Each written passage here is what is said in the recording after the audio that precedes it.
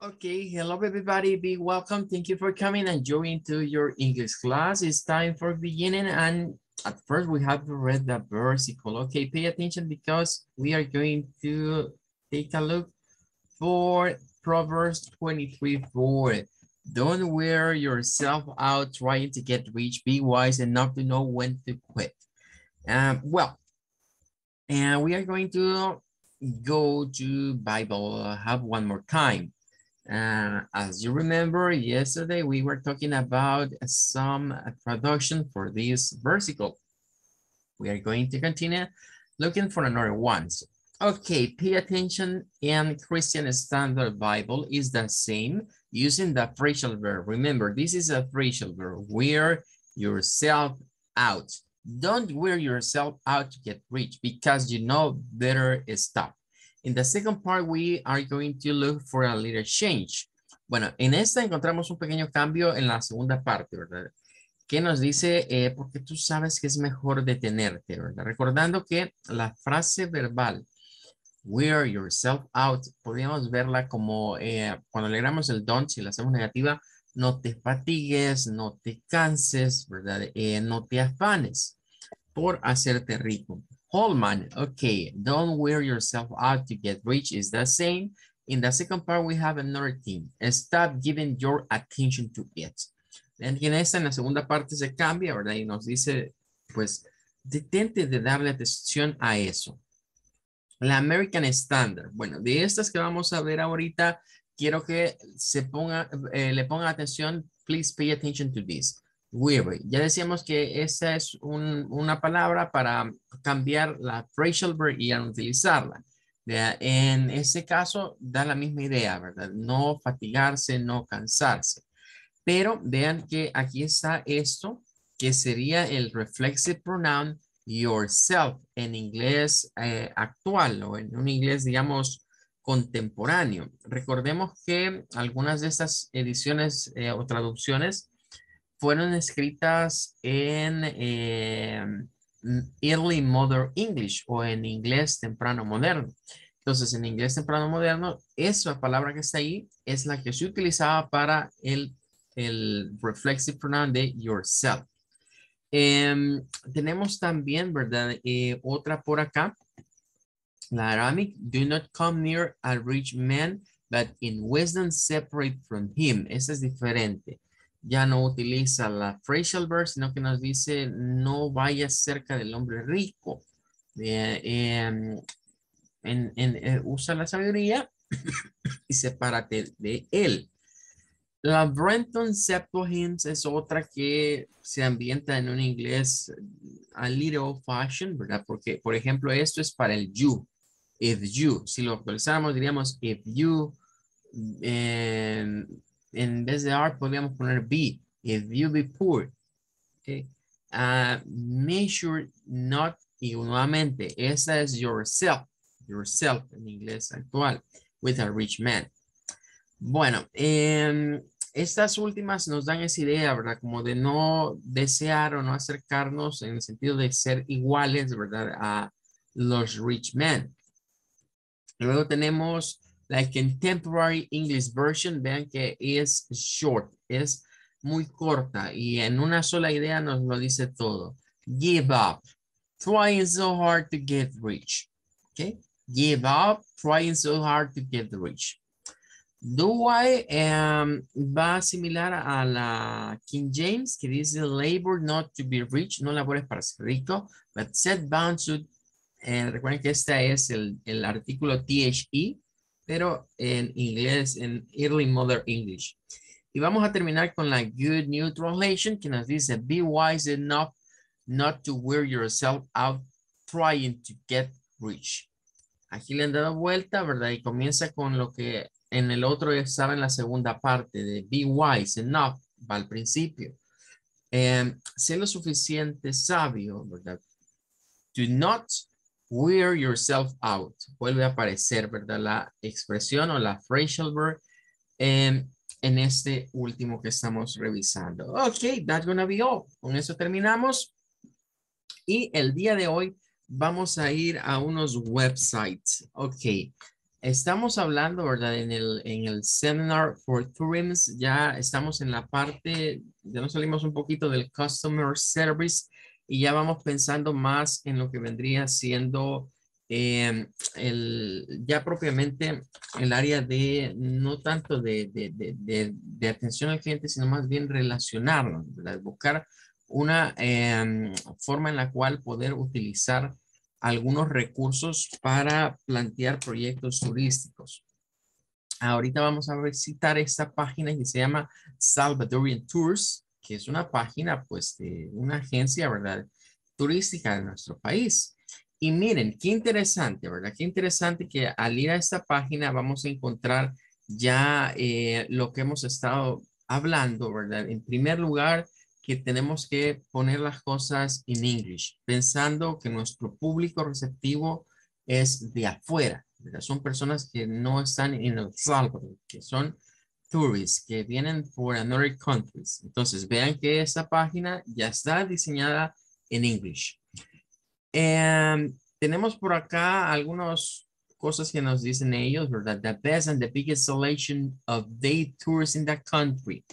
Okay, they have certified tour guides. Okay.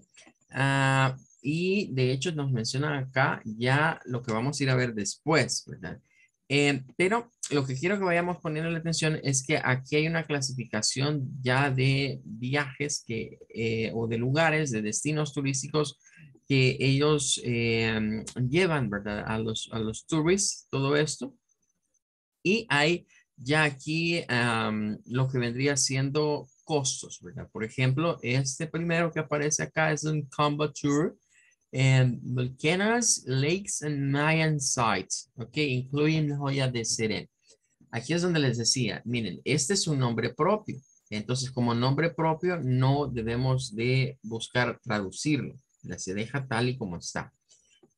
Hay una pequeña description y está el price, ¿verdad? Lo que ellos cobran por llevar las personas ahí. Y tienen un book, o sea, se puede agendar, ¿verdad? Ya con ellos acá, de acuerdo al trip que uno seleccione. Tienen este otro de Santana's Volcano Hiking Tour and Coatepeque Lake Sightseeing. Nuevamente, retomen esta idea. Miren, eh, cuando hablamos de un volcán, de un lago, podemos hacer las traductions. Podemos hacer traducciones porque, digamos, como son general places, no es necesario dejarlo así.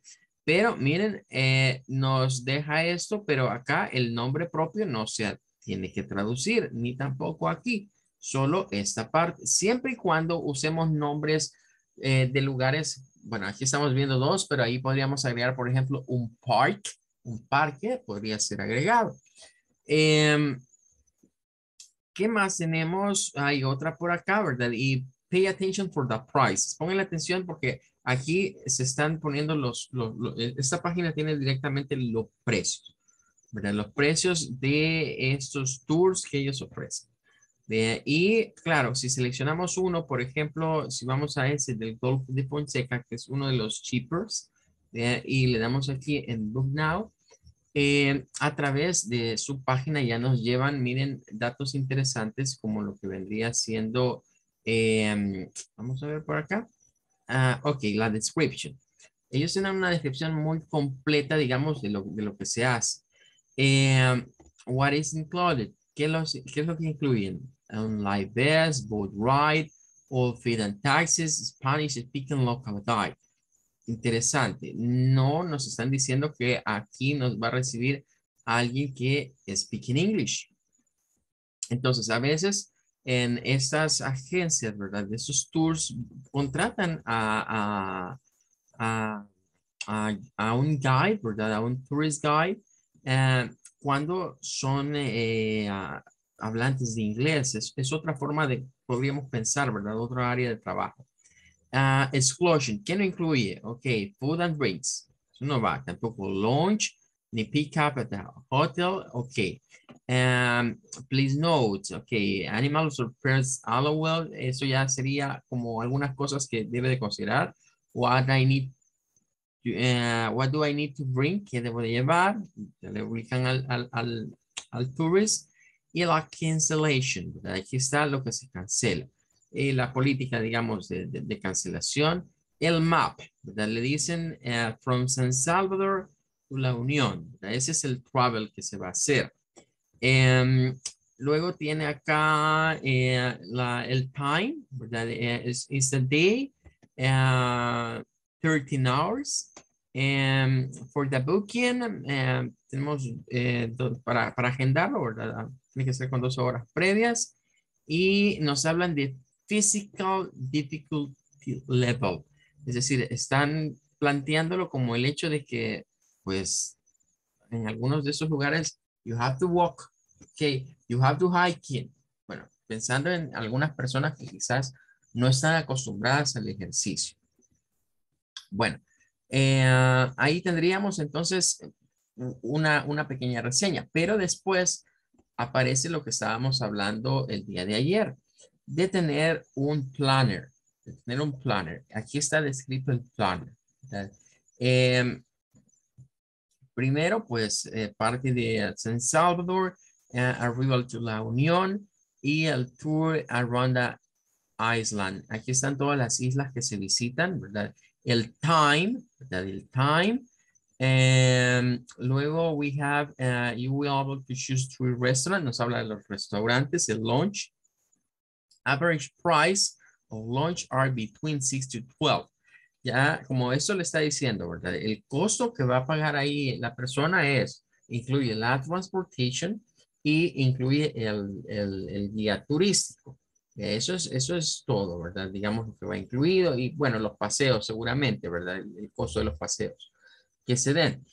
Pero ya el lunch no, pero ya queda eso a criterio de quien visite. Y bueno, luego está para la agendarlo, ¿verdad? Y, ok, activities to do in El Salvador. We have some photos. Aquí hay algunas fotos, ¿verdad? De otros paquetes y los costos, ¿verdad? Entonces, esto es para darnos cuenta que ese tipo de actividades se pueden programar, ¿verdad? Y es un área en el cual podemos agregarle lo de que esos turistas reciban a alguien. Por ejemplo, si nos vamos a ver cuál está acá. Ok, por ejemplo, Sushi Toto is one of the most famous in El Salvador for a town. Let's see. Well, we have the general information about this, what is included, what not included, and maybe the time, about that tour, about the rides. Okay, our guides are touring professional, duly certified by Ministry of Tourism in El Salvador. Ok, aquí nos habla de que dentro de los lineamientos del Ministerio de Turismo se recordarán que habíamos visto que hay como capacitaciones.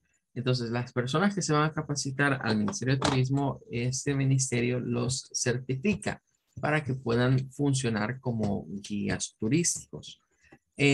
Ahora, si el guía turístico es bilingüe, pues resulta mucho más atractivo y mucho más interesante.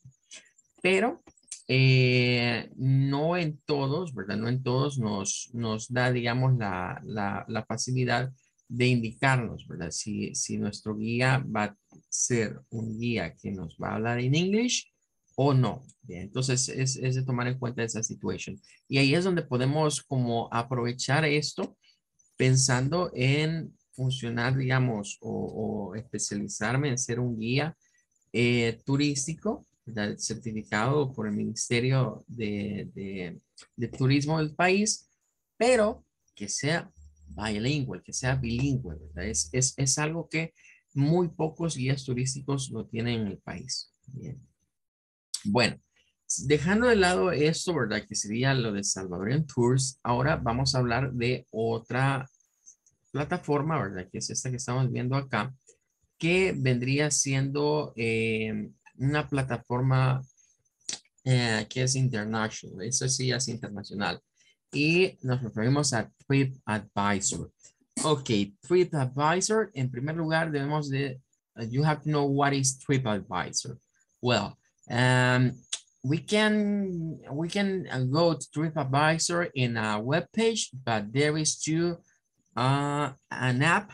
You can download it from Google Store or Play Store, or maybe from Mac Store, whatever.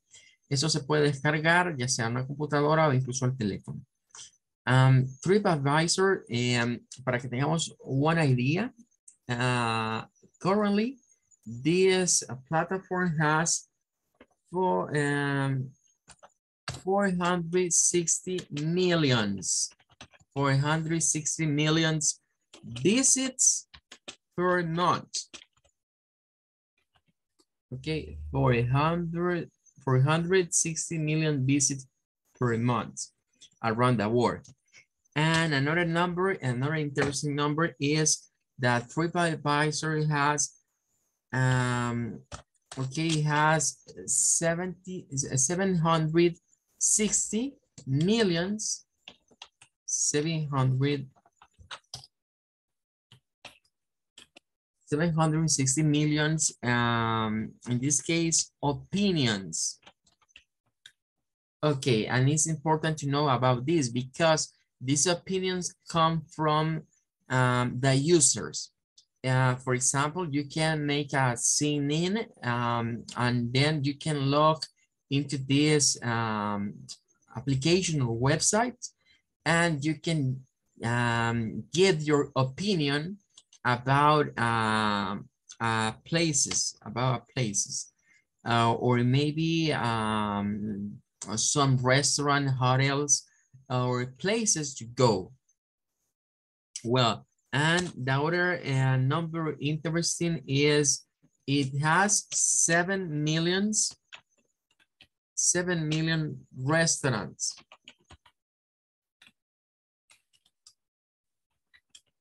7 million restaurants in the world are in TripAdvisor. Okay.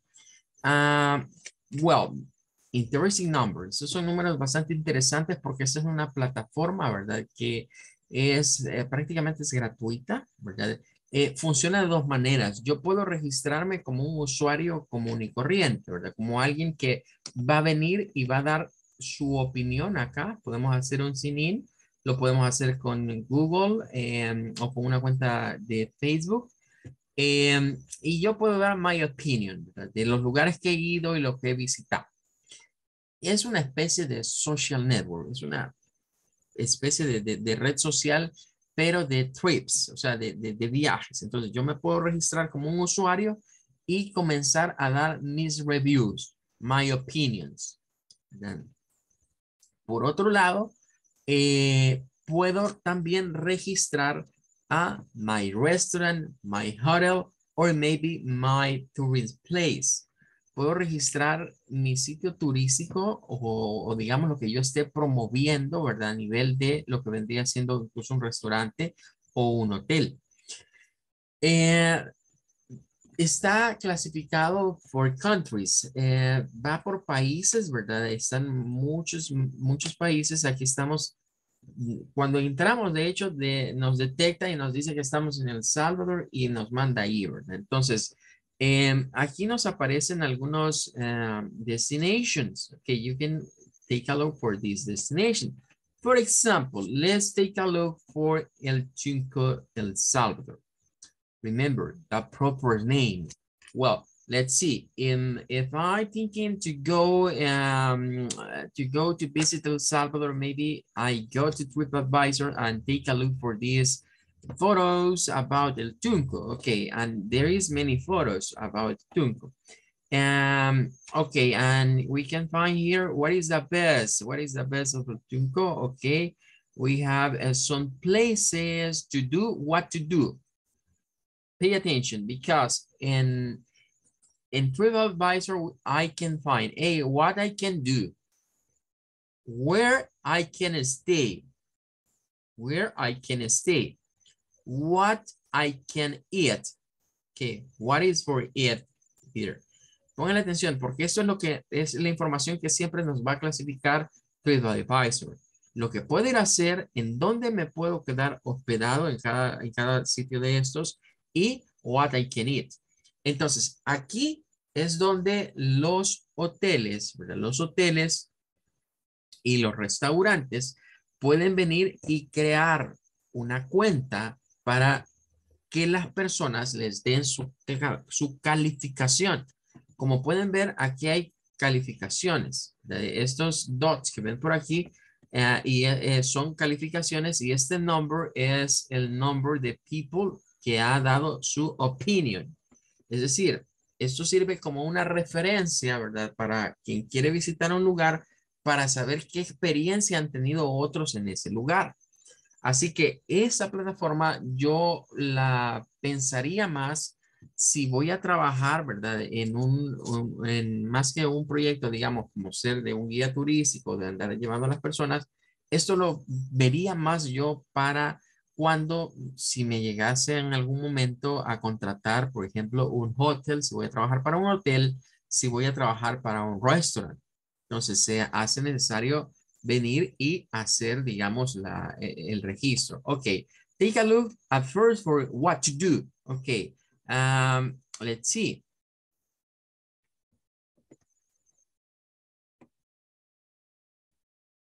What I can do. Okay, here we have many activities for this, like topics, trips, excursion, full day tours, and another one. Let's see. We have, well, this is another for another things, pero este es para otras, ¿verdad? Vamos a ver, attraction in el Tunco, aquí sí. Number one, the beach el Tunco, okay? An opinion, is very rocky, waves are strong, okay?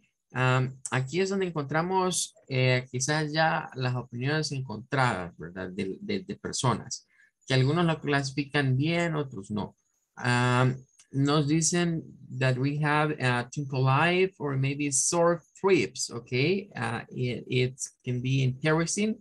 And we have here a yoga center. This is for explorers. And let's see. Okay, I think is that. Well, the principal thing is this one. Go to the beach. Okay, and we can take a look for the opinions and photos. For example, incredible nightlife and social good restaurants, a lot of restaurants, okay, and some photos. We can take a look for many photos. Okay, estas fotos por lo general son subidas por los usuarios, ¿verdad? Igual los comentarios que vemos acá o los reviews, el usuario es el que viene y los proporciona. Si regresamos acá y nos vamos a, por ejemplo, a lo que sería la parte de los hotels, los restaurants, aquí vamos a encontrar también opinions. Okay, let's take a look for the opinions about the restaurant. What I can or what I can eat here. Okay, here we have the first one. Cadejo Brewing Company is the first one. And para esto, recuerden que estos negocios tienen que ingresar a esa plataforma y registrarse como un restaurant.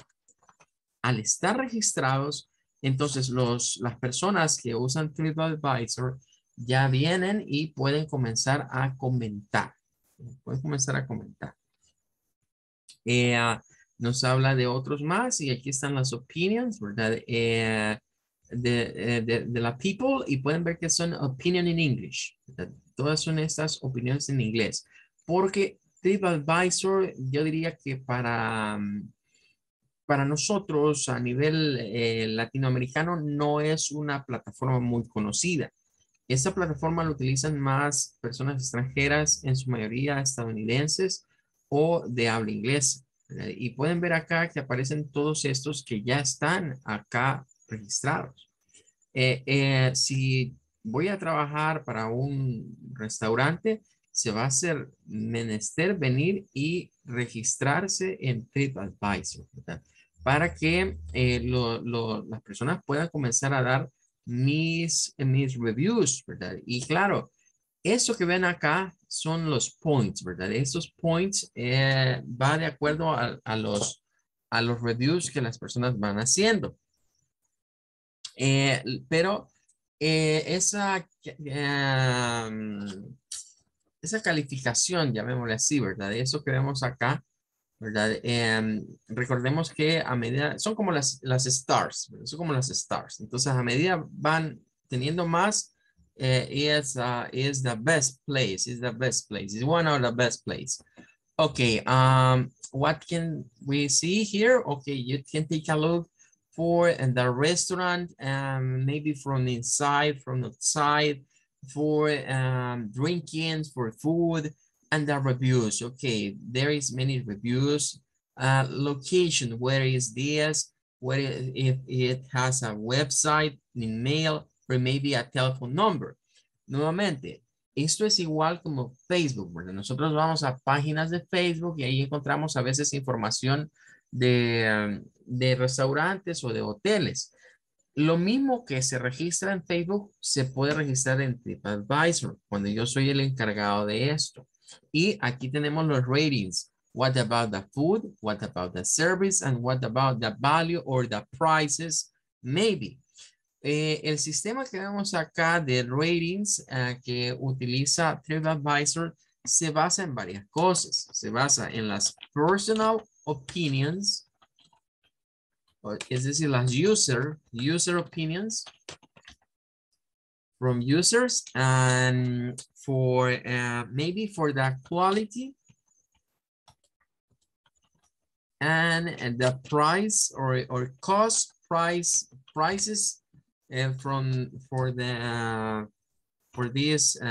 for each places. And let's see, they used to about that, what are the cheapers? Pay attention for this, it's important. The cheaper or the cheapers cost, the cheaper cost, and the distance. In this case, the distance from San Salvador, for example, from the capital in El Salvador. Ok, para sacar esos ratings que están por ahí, se basa, ¿verdad? Primero, en la opinión, ¿verdad? De los usuarios. Los usuarios también pueden calificar, ¿verdad? En cuanto a la quality, la calidad de la comida, de los servicios y el value, que serían los precios. Bien. Y también hay otra cosa que califica, que es la distance. Por eso es que les piden, cuando se registra, digamos, un negocio, les piden que pongan la ubicación en el mapa, porque califica de acuerdo a qué tanto hay que moverse de un lado a otro.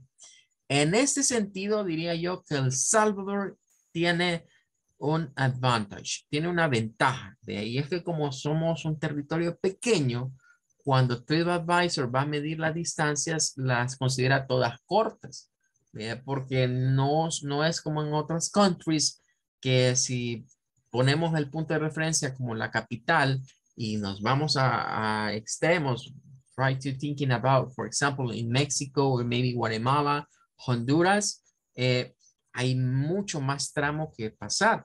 Entonces, en este sentido, digamos que siempre salen un poquito favorecidos los lugares que se registran de acá. Y tenemos another information. Take a look about the cousins, okay? About this is the meals, what meals we can find here. Maybe we can find, for example, lunch, dinner, drinks, and we can view all details about the restaurant. For example, another feature for this, and a little description. Aquí hay una pequeña descripción. Aquí es donde vamos. Como TripAdvisor no está pensado propiamente para hispanohablantes, digamos, aquí recomendaría, ¿verdad? Que este texto, por ejemplo, que he puesto aquí, esté en English. Como pueden ver, toda esta está en inglés. Claro, yo puedo entrar a TripAdvisor en Spanish porque se puede cambiar el lenguaje, pero tratemos de ir pensando que si voy a usar esta plataforma, la intención, ¿verdad?, de utilizarla no es para llegar posiblemente a Latin people, sino llegar, como ya vimos, igual por eso les enseñé aquel documento del Ministerio de Turismo, donde está el mayor foco de personas que fluyen a El Salvador.